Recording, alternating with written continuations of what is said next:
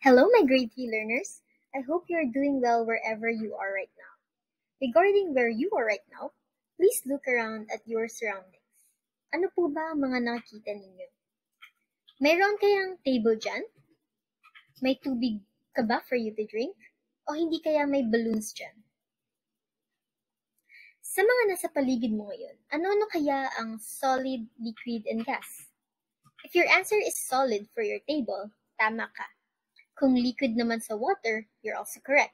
At kung ang nasa loob ng balloon ang sagot mo sa gas, tama ka rin. How did we know that?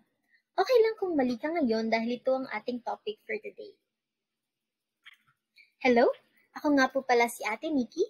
I'm from Philippine Normal University, Manila, taking up Bachelor in Science Education with specialization in chemistry.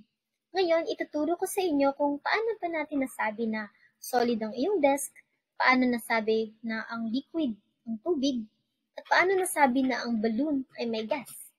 Kaya halina kayo at samahan ako na tuklasin ang solid, liquid, and gas sa ating topic na Characteristics of Solids, Liquids, and Gases para sa Grade 3 Science, specifically Chemistry, sa first grading dito sa Filipino Science Hub. With that, we should look into our goals for this session. At the end of the lesson, the learners, kayo po yun, should be able to, number 1, differentiate solid, liquid, and gas based on their observable properties. Number 2, classify common objects found at home and in school according to solids, liquids, and gases. And number 3, cite practical applications of the characteristics of solids, liquids, and gases found in their homes. Before we start, let's test your knowledge of solids, liquids, and gases first. Pwede ninyong i-pause ang video at maaari kayong kumuha ng papel at lapis para sagutan ang mga katanungan na ito. Mamaya ay atin silang babalikan at sabay-sabay nating aalamin kung ano nga ba ang mga tamang kasagutan. Ayan, handa na po ba ang lahat? If lahat ay ready na, let's begin. Number 1. What best describes matter? Letter A. Matter is everything that we can see. Letter B. Matter is anything and everything that has mass and volume. Letter C. Matter is anything that takes up space. Number 2. Cheska is writing in her notebook. Cheska's notebook is an example of solid objects. Which of the following best describes the reason why her notebook is solid? Letter A. Her notebook does not change its shape. Letter B.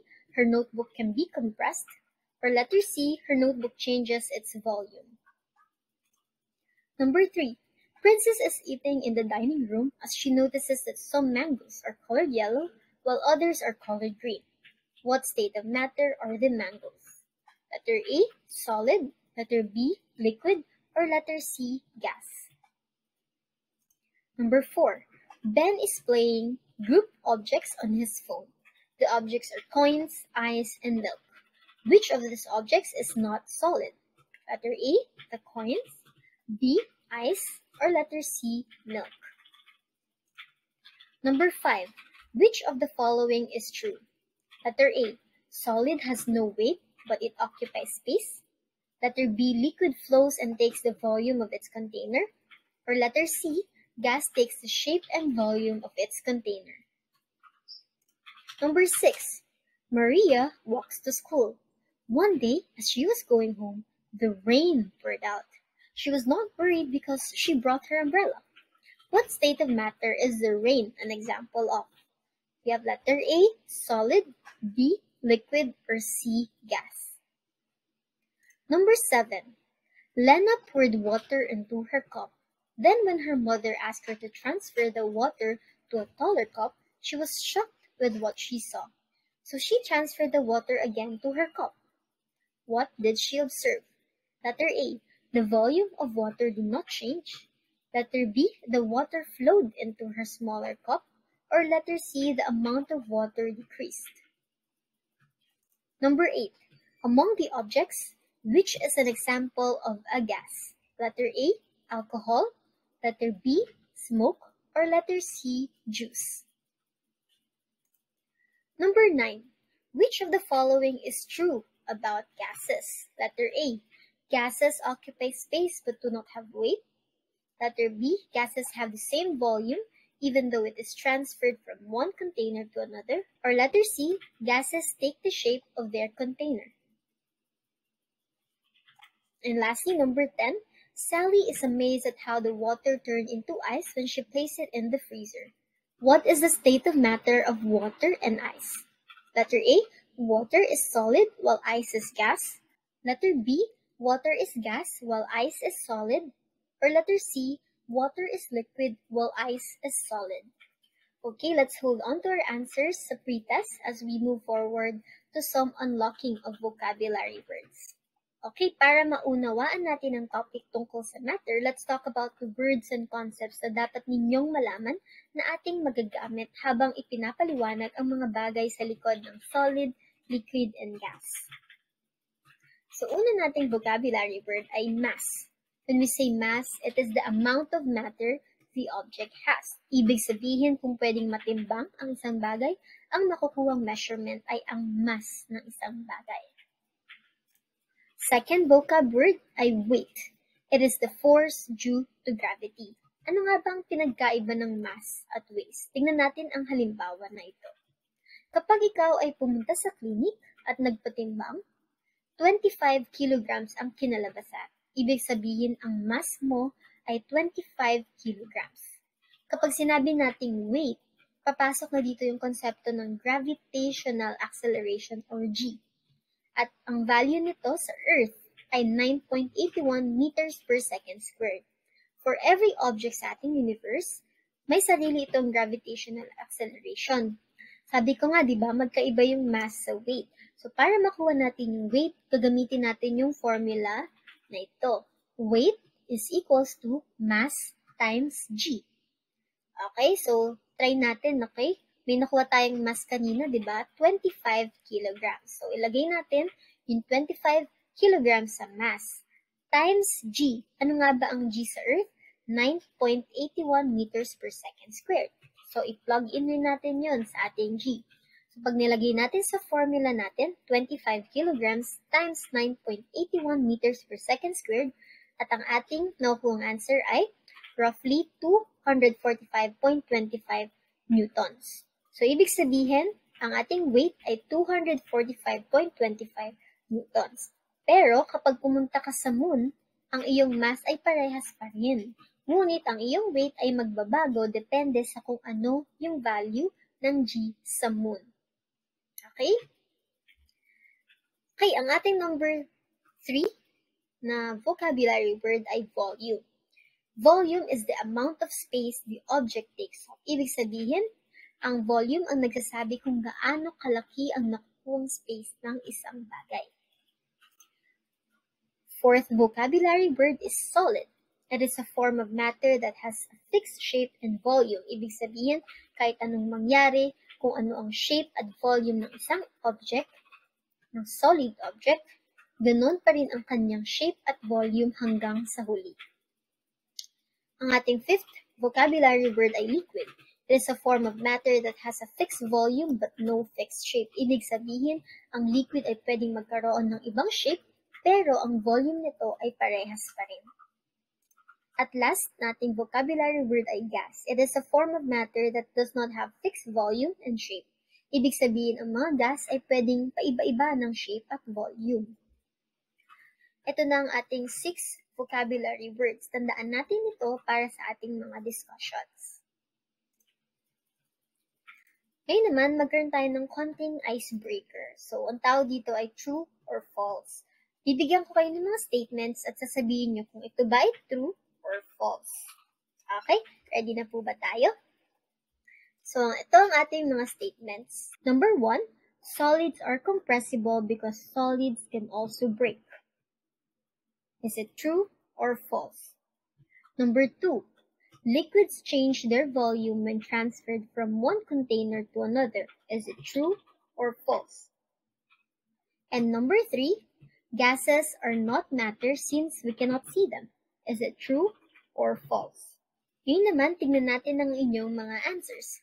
Kung mostly ang sagot nyo ay true sa mga statements na ito, ibig sabihin naniniwala kayo sa mga misconceptions na ito. Kasi lahat ng statements na ito ay misconceptions or mali. Okay?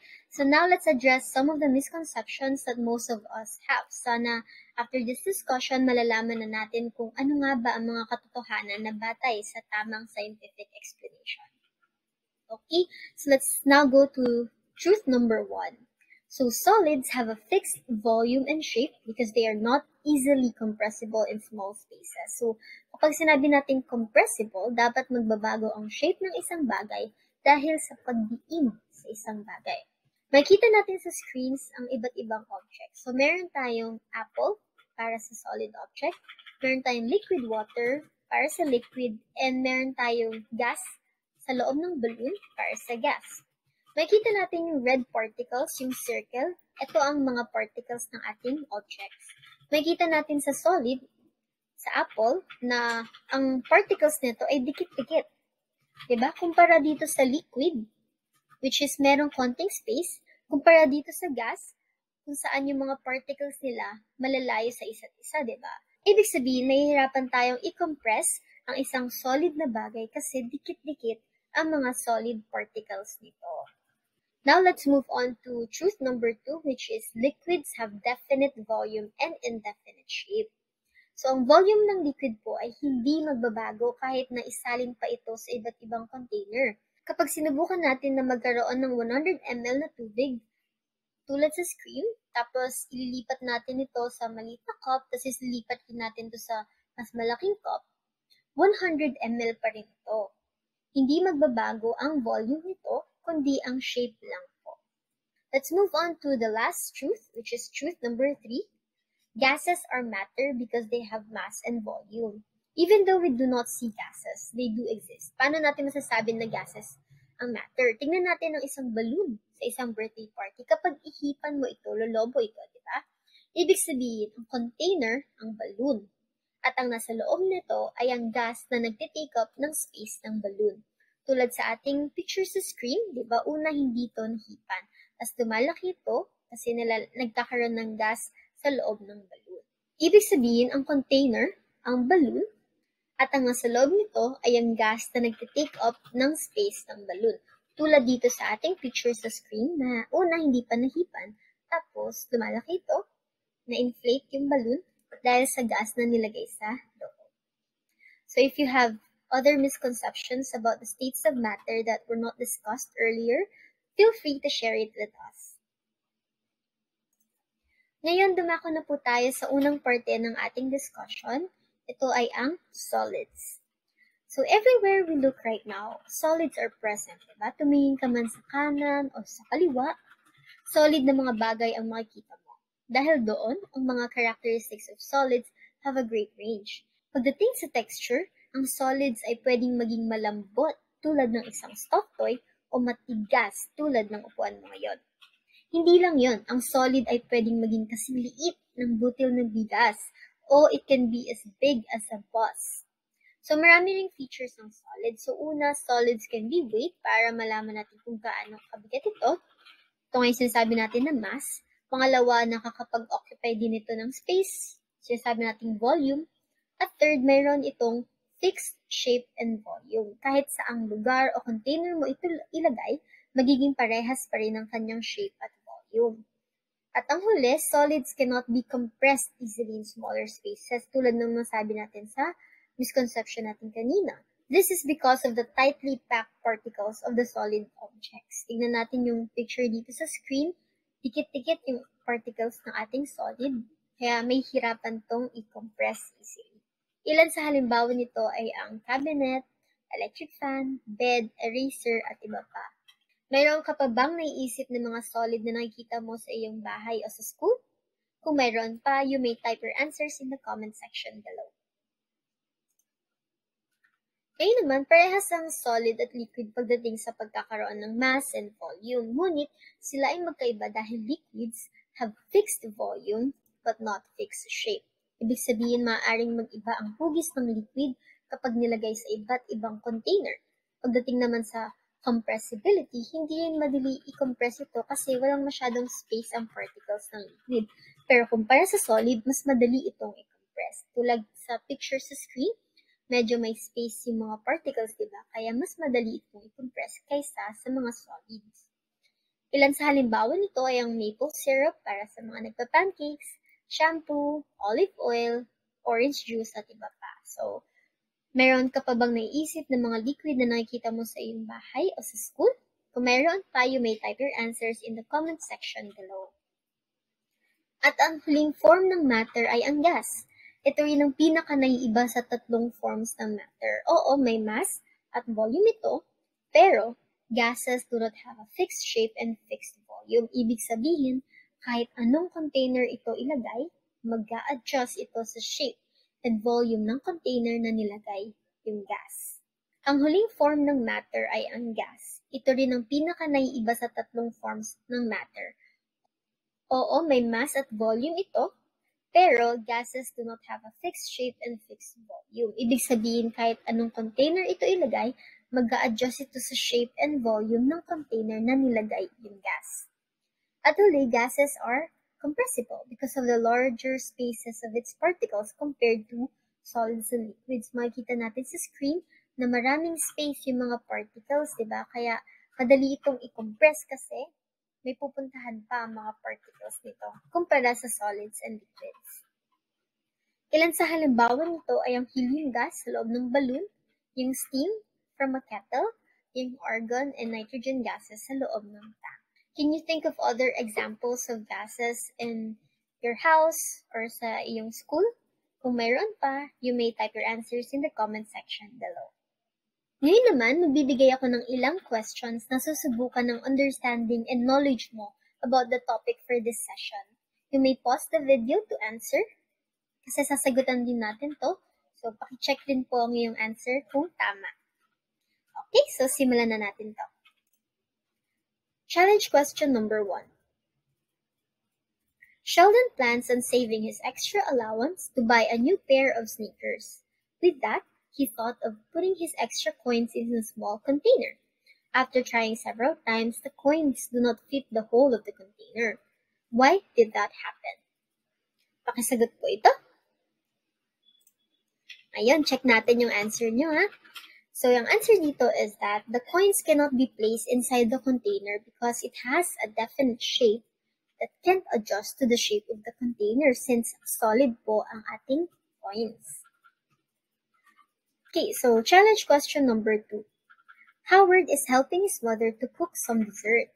He was tasked to pour all of the 100 ml milk into 50 ml containers. How many containers does Howard need to pour all of the milk with that? So explain how it happened. Nakasagot ko ito. Ngayon, i-check natin ang iyong answer. So that happened because milk is an example of a liquid. Since milk has a definite volume and indefinite shape, it will have the same volume even if they are transferred to different containers. And with that, the milk should be poured onto two 50 ml containers. Paano po ba ito nangyari? Ipakita natin sa simple solution na ito.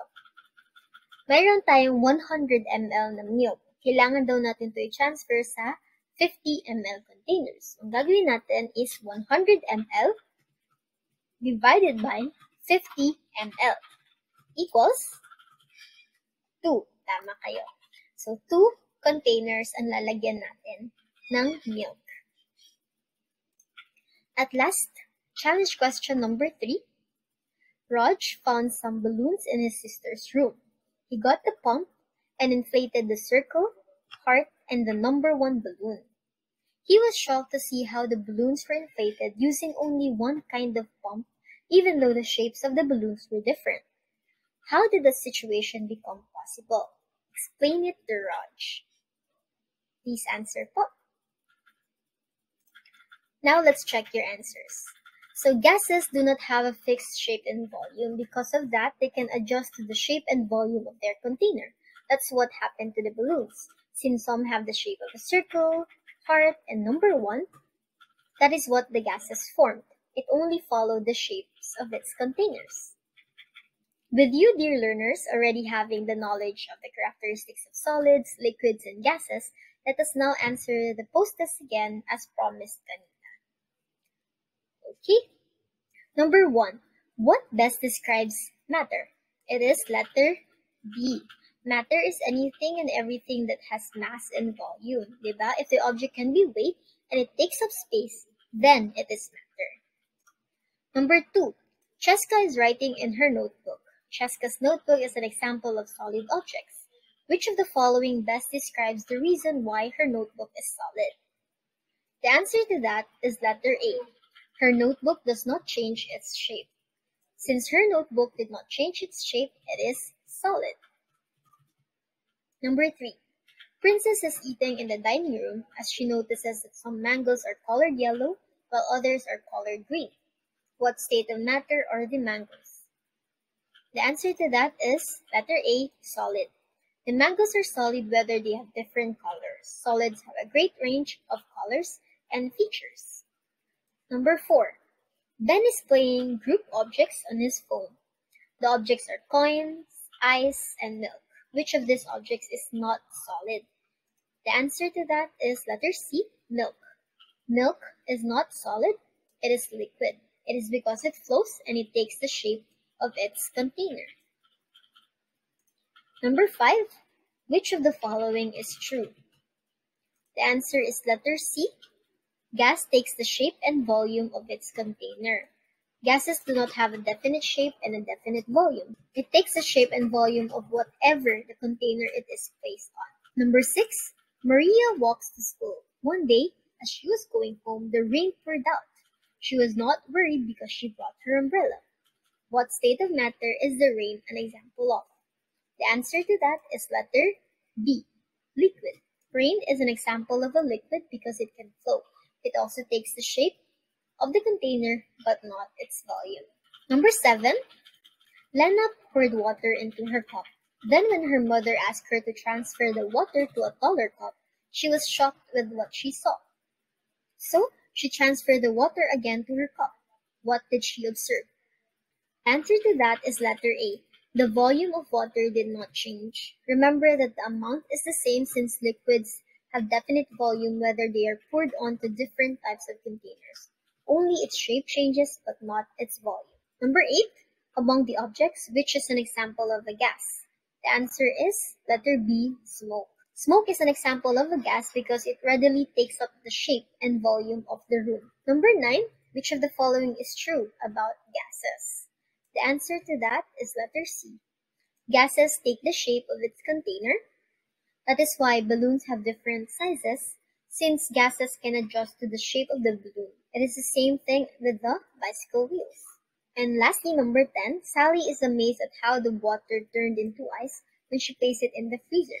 What is the state of matter of water and ice? The answer is letter C. Water is liquid while ice is solid. This is because water can take the shape of the containers while the ice remains its shape. And now please count the number of correct items in your answers. And if you got a 10 out of 10, you had a perfect score. Congratulations, you did well. If you have 8 to 9, you still did well. If you got 5 to 7, it's still a good job for you. And if you had less than 5 as a score, it is okay, for you can do better next time. That is all for our session for today. Once again, we have tackled the characteristics of solids, liquids, and gases. Specifically, we differentiated solid, liquid, and gas based on their observable properties. We classified common objects found at home and in school according to solids, liquids, and gases. And lastly, we cited practical applications of the characteristics of solids, liquids, and gases found in your homes. I hope this session for today helped you to understand the lesson that you are having a hard time with at your school. The list of the assessments for this topic are shown on the screen. The links for the assessments will also be posted for easier reference. You may access them and try to answer on your own to enhance your understanding of this topic. We have assessment number 1, sa solid, liquid, and gas, pili na kayo. Assessment number 2, Candy Crush, we like to move it. And assessment number 3, help copy the cup. Again, I am Nikki Floran V. Castolo, a module creator from Filipino Science Hub. If you enjoyed and learned, please don't forget to follow us on our social media pages and accounts. We have for our website, www.philscihub.com. For Facebook, we have at PhilSciHub, For YouTube, we have PhilSciHub TV. For Twitter, Instagram, and TikTok, we have at PhilSciHub. We hope to see you again in the next sessions. Always stay safe. And remember, don't be afraid to learn. Bye!